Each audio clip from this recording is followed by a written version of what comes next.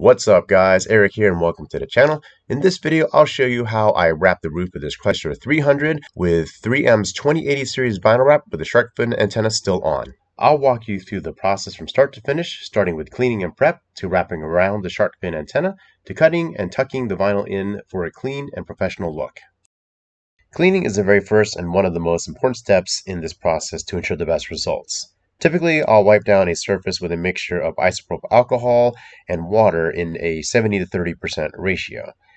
For color changes in particular, I will often use a clay bar to ensure the surface of the roof is as smooth as possible. A clay bar treatment will ensure any embedded contaminants are removed from the application surface. Also, don't forget to be sure to clean in between the rubber seals on the windshield and the back of the window glass, as you're going to tuck a little bit of vinyl in that area, and you want that area to be as clean as possible so the vinyl will stick inside of those sections. The next step I did in preparing for wrapping this roof is to apply knifeless tape along the side edges of the roof, typically where the plastic and rubber drip sills are on most vehicles. This particular car does not have removable drip sills, so to aid in cutting the sides of the roof without cutting the paint of the car, I applied knifeless tape on both sides. Also, if you haven't, I recommend you cover the shark fin antenna in either masking tape or painter's tape to reduce the surface energy of the shark fin antenna so the vinyl doesn't stick to it very hard when you're trying to apply it, and it slides off easily to make the installation of the vinyl around the shark fin antenna much easier. If you haven't already, measure out and cut out the size of vinyl you will need to cover the roof of the car. Measure front to back at the furthest points and across left and right at the widest points as well. That will give you the approximate size of vinyl you will need to have ready. Whatever measurements you get for your vinyl, I do recommend adding at least 2 additional inches extra on each side of the vinyl to ensure you have some margin of error, as well as excess material to hold on to when applying the vinyl. This way your fingertips are not on the very edges of the vinyl that would be applied to the surface of the roof. Once you've got your piece cut out that's big enough to cover the entire roof, with a little bit extra all the way around, go ahead and place it on your roof so that you have equal distribution of the excess material all the way around. Use magnets or tape to hold it in place once you have done so. The next step I like to do is to draw where the antenna is so I can cut a hole where the antenna will be in the vinyl, as you see me doing here. Make sure you trace the antenna a little bit smaller than the actual antenna itself, so you have some leeway when you start maneuvering the material around the antenna. It's better to start with a hole that's too small and make it bigger as you go than to start with a hole that's too big, and now when you finish you'll have part of the roof showing through around the base of the antenna. Next, and in particular if I'm doing a wrap by myself, I will make a magnet line about halfway up the roof, then bring the back half of the vinyl over to the front part of the roof, making a hinge point where my magnet line is at the center of the roof. Then, using a back splitter or bodyguard knife, I cut the backing paper, peel it back, and then position the exposed vinyl over the back half of the vinyl over the antenna where my hole is onto the back window as an anchor.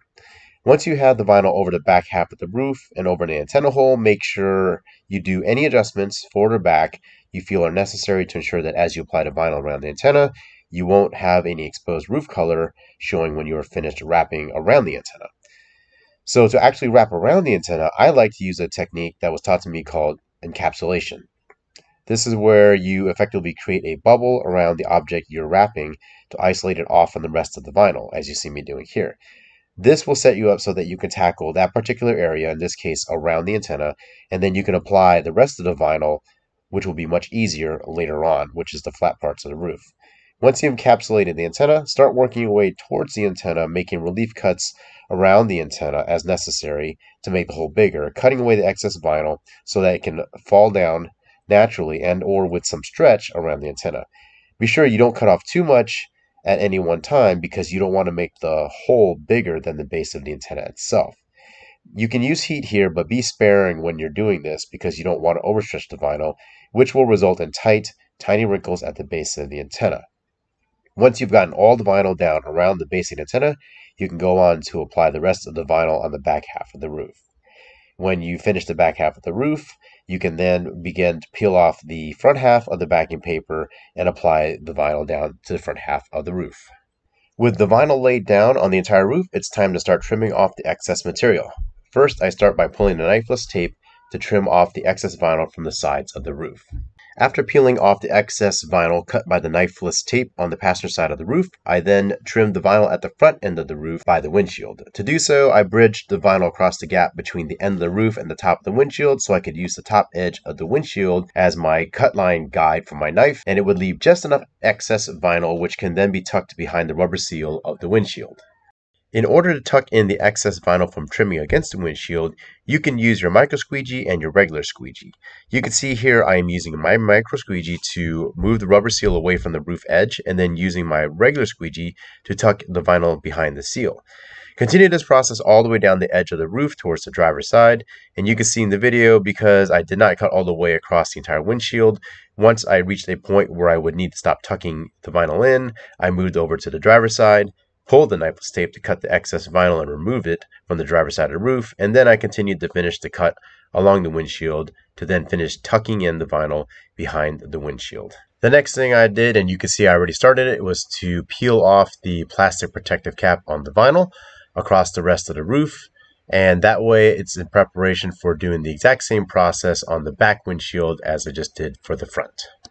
Alright guys, that's basically it. This roof, except for the antenna, is fully wrapped. If you haven't already, be sure to trim off the excess vinyl around the base of the antenna and remove the blue masking tape on the antenna if you did that as well. Also, don't forget to do a quick post heat all the way across the surface of the vinyl so that you can seal down your edges and find any air bubbles that you might have missed during the squeegeeing process. So guys, I hope you found this video to be helpful and value added and maybe informative and entertaining in some way. If you did, be sure to hit that like button, and if you haven't already, please consider subscribing and hitting the bell notification button so you get notices whenever I post new content to the channel. I'm working on more videos that I'd love to share. Thanks again for all your support and have a great day.